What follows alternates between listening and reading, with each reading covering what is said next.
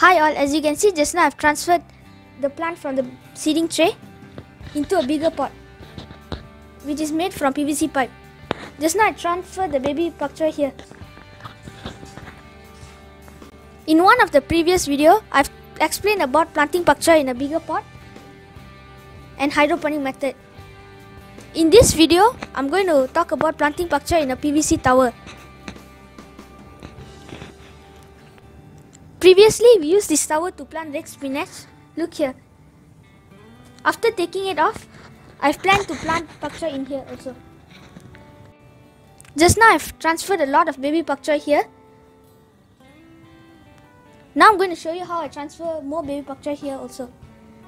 Now I'm going to show you how I transfer the Pak Choy from the seeding tray into the PVC pipe.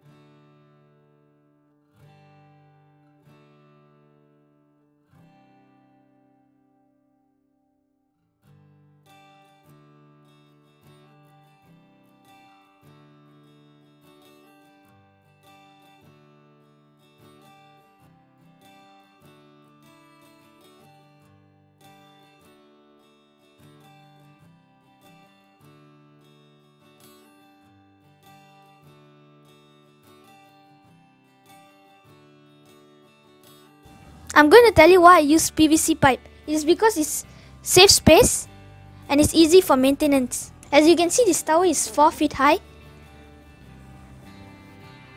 and we can plant 26 Pak Choy inside here. Watering for this tower is easier because we just need to pour half a liter of AB nutrition and it will slowly penetrate to all the plants. It saves a lot of time and hassle. Okay, that's all guys. Anyway, in the next upcoming video, I'll show you the progress of my Pak Choy in the bigger pot, the hydroponic method, and the PVC pipe tower. See you next time. Bye.